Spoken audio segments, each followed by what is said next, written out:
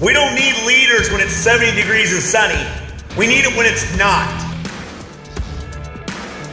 We only grow as individuals and as a team when we're outside of our comfort zone. Everything we do in life is habit forming. Everything. Winning is a habit. Losing's a habit. Attacking is a habit too. Going into this season, I think our team needs to understand how to be good teammates, good team leaders, and how to work together. The little things will take care of the big things. Details matter. And I think those 2 days with the program were more valuable than anything else we'll do.